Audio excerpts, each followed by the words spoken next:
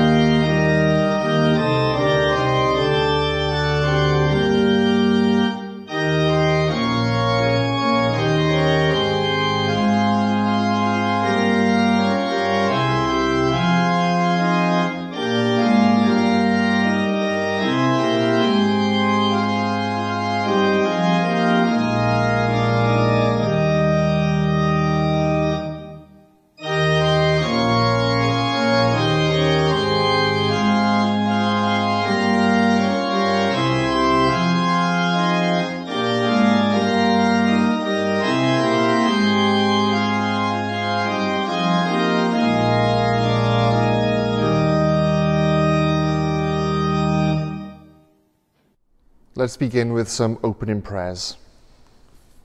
Beloved in Christ, we are here in the presence of the living God and of the whole company of heaven to offer to him through our Lord Jesus Christ our worship and praise and thanksgiving, that we may know more truly the greatness of his love and that his grace may bear fruit in our lives. We have come to hear and to receive God's holy word, to seek the strengthening power of the Holy Spirit, and to pray for ourselves and all mankind, that we may be given those things which are necessary for our true well-being. But first let us confess our sins and seek our Father's pardon and peace as we pray. We confess to God Almighty, the Father, the Son, and the Holy Spirit, that we have sinned in thought, word, and deed. We have left undone those things which we ought to have done, and we have done those things which we ought not to have done. Wherefore we pray God to have mercy upon us. Almighty God, have mercy upon us. Forgive us all our sins, and deliver us from evil. Confirm and strengthen us in all goodness, and bring us to life everlasting. Amen. Almighty God, who forgives all who truly repent, have mercy on you and deliver you from sin. Confirm and strengthen you in all goodness, and keep you in eternal life, through Jesus Christ our Lord.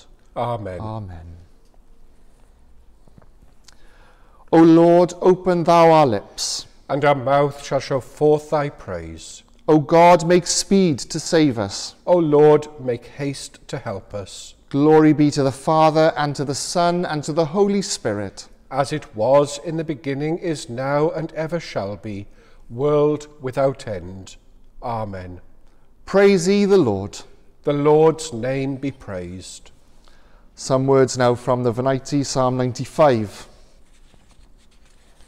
O come, let us sing unto the Lord. Let us heartily rejoice in the rock of our salvation. Let us come before his presence with thanksgiving, and sing loudly unto him with psalms. For the Lord is a great God, and a great King above all gods. In his hand are all the deep places of the earth, and the heights of the mountains are his also. The sea is his, and he made it, and his hands prepared the dry land. O come, let us worship and bow down, and kneel before the Lord our Maker. For he is our God, and we are his people, and the sheep of his pasture. Today, if ye will hear his voice, ye shall know his power. Glory be to the Father, and to the Son, and to the Holy Spirit, as it was in the beginning, is now, and ever shall be, world without end. Amen. The appointed psalm today is some words from Psalm 107. O give thanks to the Lord, for he is good, for his steadfast love endures forever.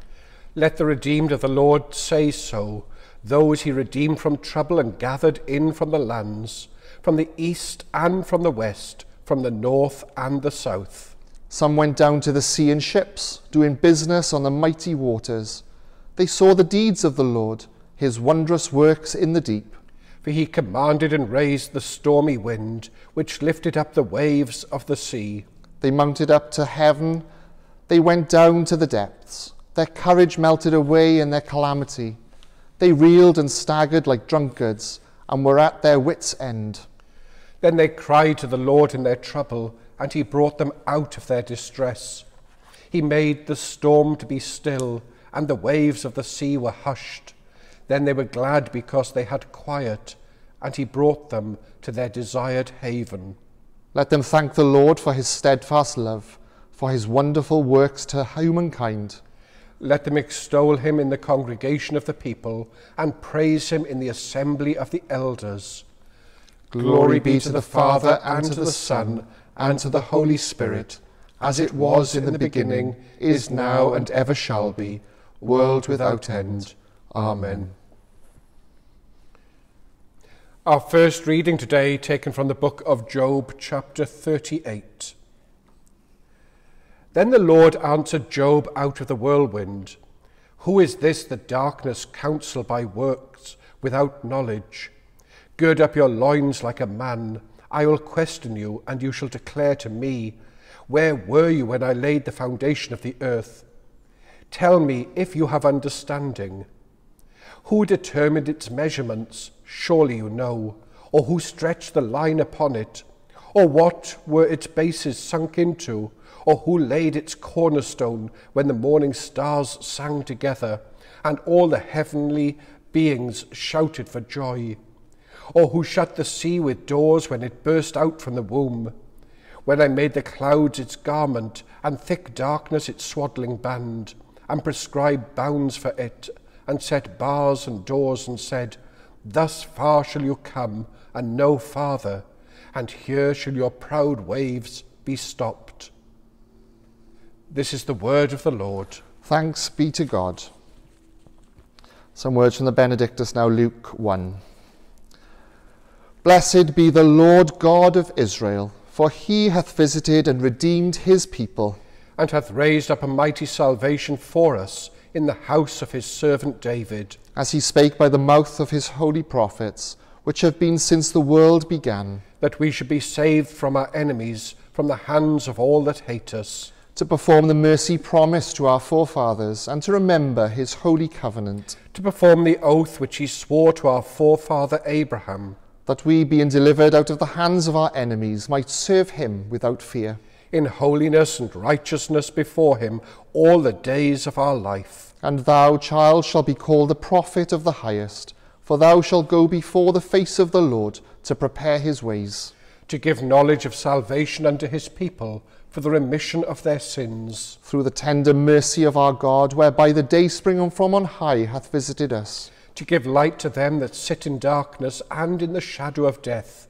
and to guide our feet into the way of peace. Glory be to the Father, and to the Son, and to the Holy Spirit, as it was in the beginning, is now, and ever shall be, world without end. Amen. Our second reading today is taken from the book of the Gospel of Mark, chapter 4. On that day when evening had come, he said to them, "Let us go across to the other side." And leaving the crowd behind, they took him with them in the boat, just as he was. Other boats were with him. But a great windstorm arose, and the waves beat into the boat, so that the boat was already being swamped. But he was in the stern, asleep on a cushion. They woke him up and said to him, "Teacher, do you not care that we are perishing?" He woke up and rebuked the wind and said to the sea, "Peace, be still." Then the wind ceased, and there was a dead calm. He said to them, "Why are you afraid? Have you still no faith?" And they were filled with great awe and said to one another, "Who then is this, that even the wind and the sea obey him?" This is the word of the Lord. Thanks be to God. We'll share now the words of the Te Deum Laudamus. We praise thee, O God, we acknowledge thee to be the Lord. All the earth doth worship thee, the Father everlasting. To thee all angels cry aloud, the heavens and all the powers therein. To thee cherubim and seraphim continually do cry. Holy, holy, holy, Lord God of hosts. Heaven and earth are full of the majesty of thy glory. The glorious company of the apostles praise thee. The goodly fellowship of the prophets praise thee. The noble army of martyrs praise thee. The holy church throughout all the world doth acknowledge thee. The Father of an infinite majesty, thine honourable, true and only Son, also the Holy Ghost, the Comforter. Thou art the King of glory, O Christ. Thou art the everlasting Son of the Father.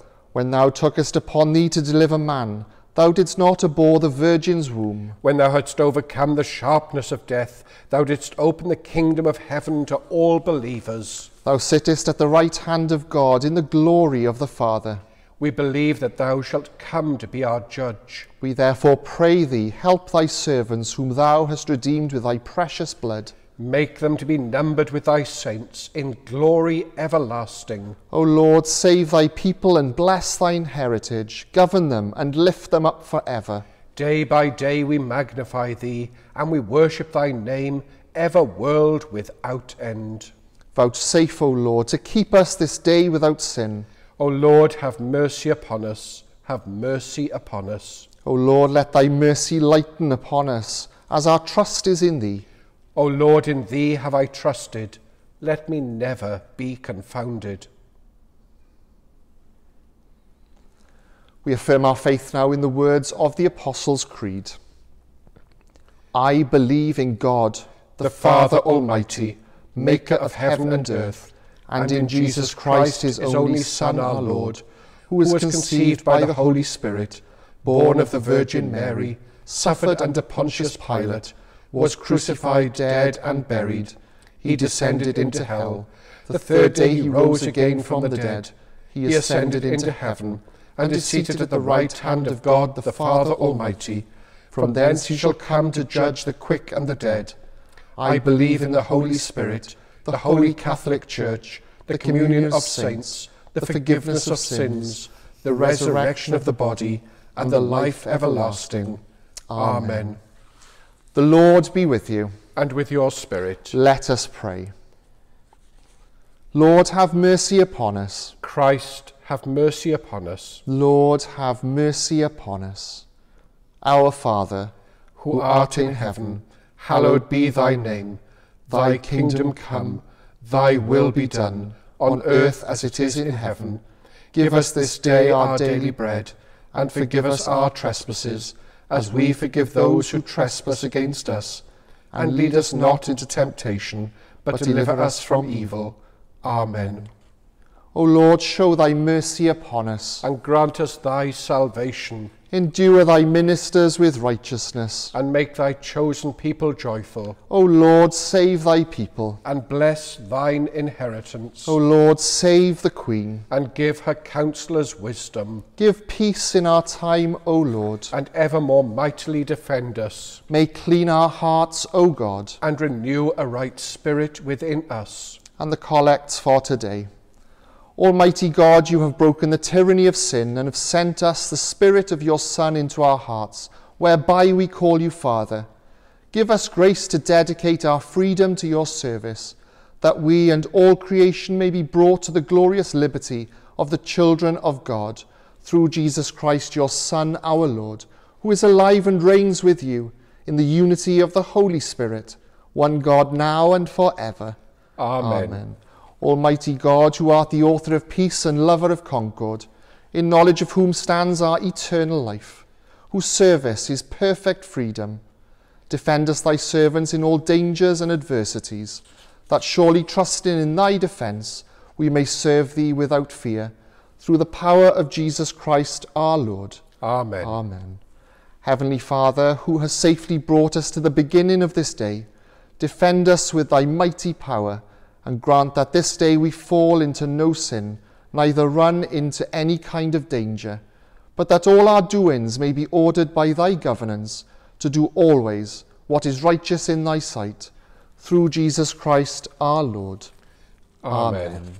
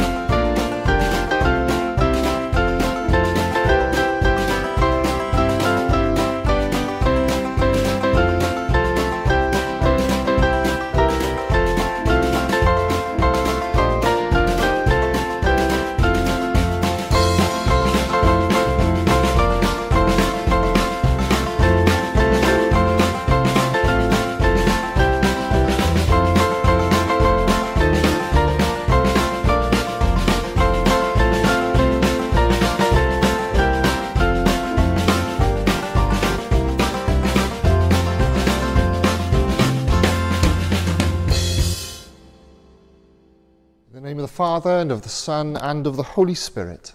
Amen. Well, have you ever tried to get away from the storms that we're presented with in life, only to find that we have to go on and on and on? If you can understand this, then what's happened in Mark's Gospel today, then you will be able to identify somewhat. Jesus needed to get away from the crowds And we're all tempted, aren't we, to get away from the crowds. But we need to be careful in our consideration of public opinion and walk away when the popular opinion isn't that is faithful to God's word. We need to walk away from the crowd so we can spend time alone with God. Now, Jesus' idea to cross over to the other side marked the first time when he went into Gentile territory. The disciples took Jesus abruptly and without notice. They might not have been pleased with his plan to include the Gentiles. If so, their attitude reflects that of the prophet Jonah. Christians must be willing to share that gospel and, of course, themselves with people who are not like them. Now, the Sea of Galilee is the deepest part of the northern Jordan Rift, 700 feet below sea level, in fact, which is surrounded by cliffs and steep mountains. Many of them are very, very high and face great extremities. The hot air rises and the cool air falls, so the cool air in the higher elevations is always wanting to swap places with the warmer air around near the sea. Now that causes great waves reported to be bigger than 30 foot high. And if we look at the map of Israel, the sea looks like a large lake, but actually from each of the small fishing villages around the coast there, and if you're on a fishing boat, you will just think it's one big expanse of seawater. So to survive in any storm would be a great difficulty. The danger on this evening is not moderate, but it is deadly. Today in Mark's Gospel, the sea represents evil forces that oppose God. It also is a boundary between the sea, the Jews, and the Gentiles. Even though the sea threatens to undo them, Jesus wants to cross over because he wants to spread the good news of the gospel in other places around the kingdom. Because why? The gospel is for everyone, not just for us. Now, the storm was upsetting, and so was the fact that Jesus was asleep during the storm. Now, we can understand that surely when our friend is sleeping and we really need them to give us some help. The disciples wanted Jesus to be awake and alert. They wanted him to take control and command the situation to get them all organized. They were scared that Jesus would abandon them in this time of crisis. The heart of their fear was a lack of faith. They felt abandoned by God and by Jesus because there was no control. But the real heart of the disciples' fear was their failure to recognize the true challenges of faith. Because faith isn't simple. We all know that. It must involve doubt. It needs to be strengthened.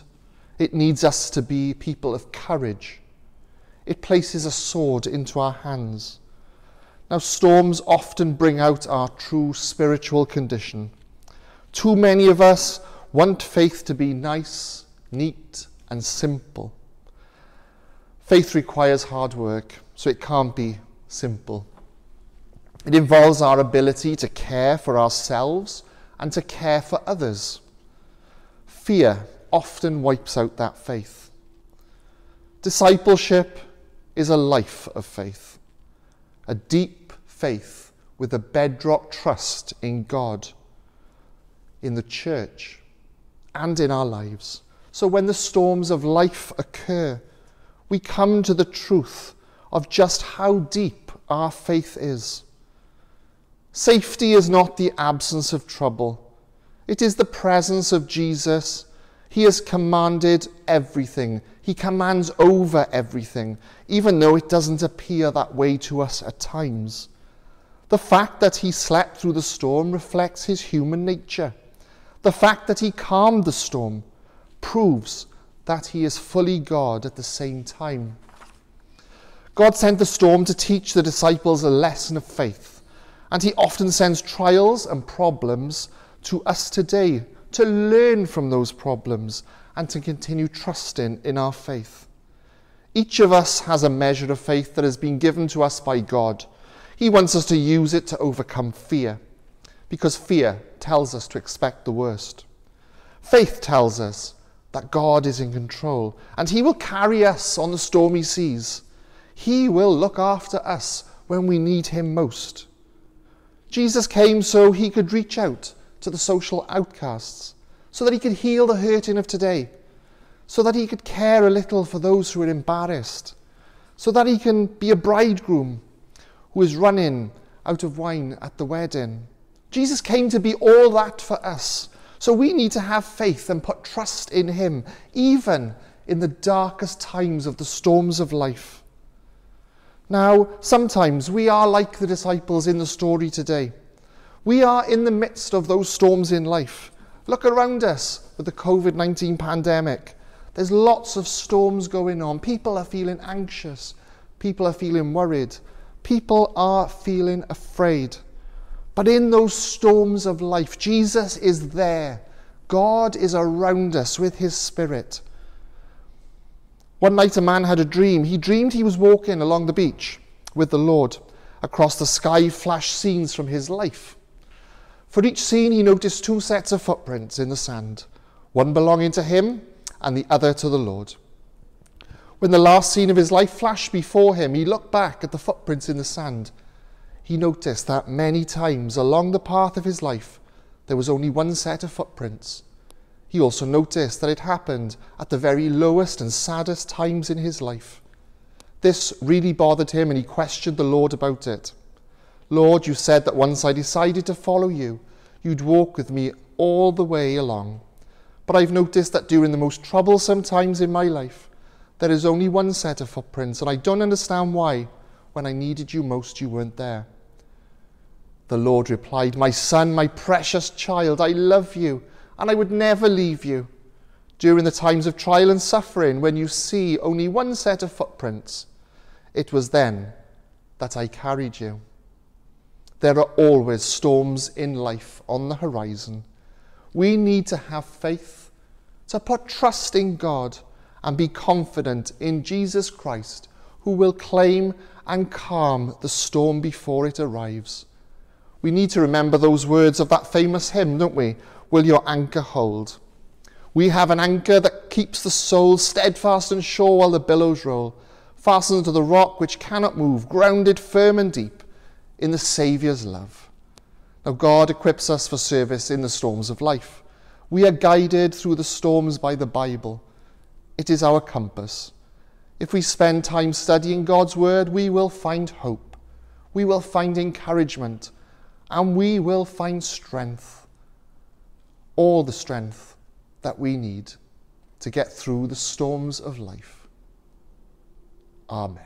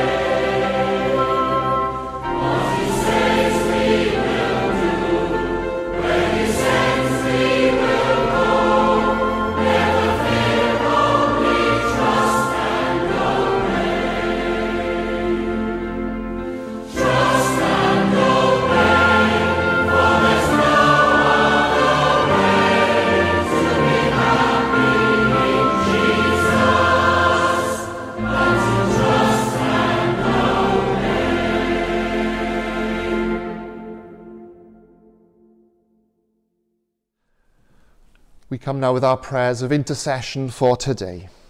Let us pray. Mighty God, when the waves of life threaten to overwhelm us, forgive us if we blame you or others for our troubles. Teach us to find you in the storms of life, and give us the faith those early disciples lacked to always believe that you will bring calm and peace. Lord, in your mercy, hear our prayer. Everlasting God, we pray for your church, your families here in this ministry area of Llangyfelach.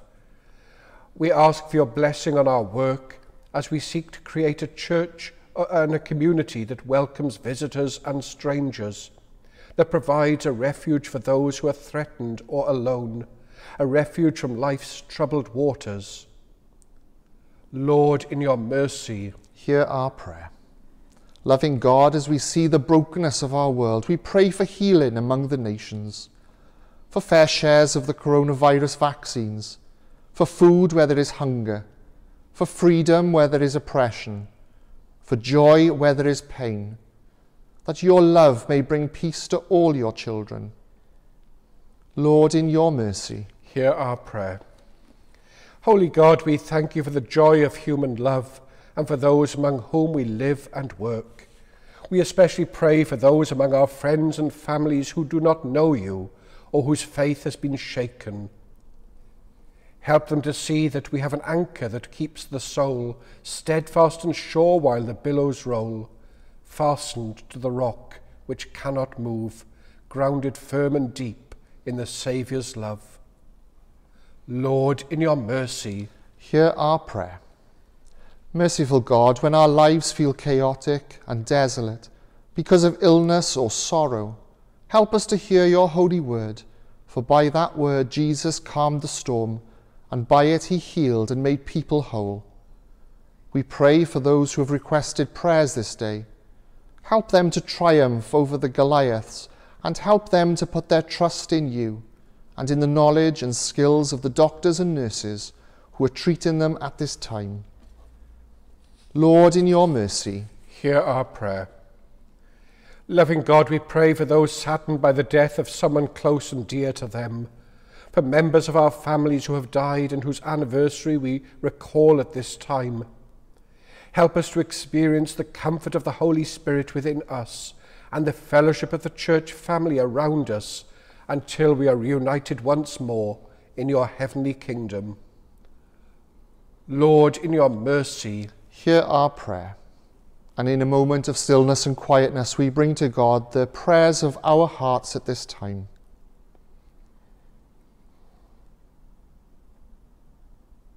Lord, in your mercy, hear our prayer.